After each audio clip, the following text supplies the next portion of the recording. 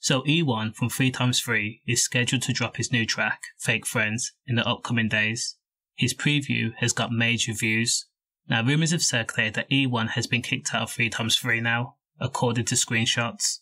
Now if this is true, then the scene is in a shambles, especially for North London.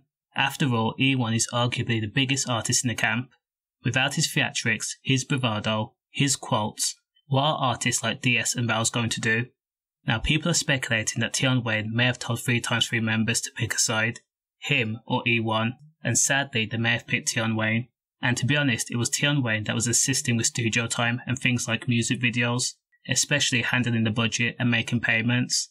Now I told you previously, it's people with the money and connections that leads.